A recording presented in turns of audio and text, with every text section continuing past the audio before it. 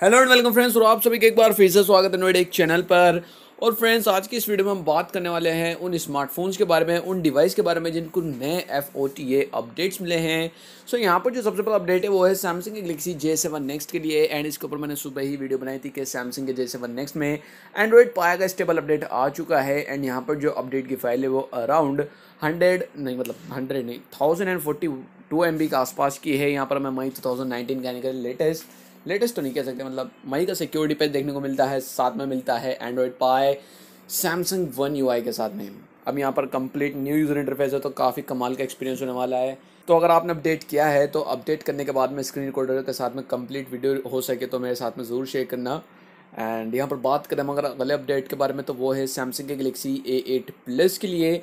यहाँ पर सैमसंग के A8 प्लस में एक नया FOTA अपडेट आया है। बेसिकली देखा जाए तो वो मई 2019 का सिक्योरिटी पैच है।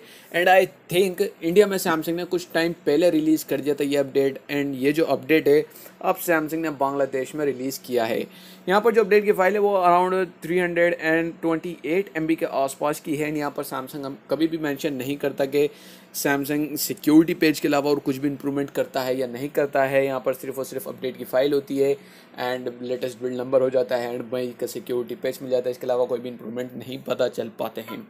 खैर, यहाँ पर बात करें हम अगले अपडेट के बारे में, तो वो है सैमसंग के गैलेक्सी A8 स्टार के लिए। यहाँ पर सैमसंग के A8 स्टार को स्टेबल एंड्रॉयड पाई का अपडेट मिल चुका है, तो यहाँ पर इतना लेट नहीं होने वाला A8 स्टार के लिए एंड्रॉयड पाई का अपडेट। हालांकि ये जो अपडेट है सैमसंग के A9 स्टार के लिए रिलीज़ किया गया है, जो कि चाइना में रिलीज़ किया गया था A9 स्टार के नाम से। अदरवाइज़ ग्लोबली जो रिलीज़ किया गया था काफ़ी सारी कंट्रीज़ में, वहाँ पर सैमसंग ने A8 स्टार के नाम से इसको रिलीज़ किया था। तो इसके लिए एंड्रॉयड 9 पाई का जो अपडेट है वो रिलीज़ कर दिया गया है।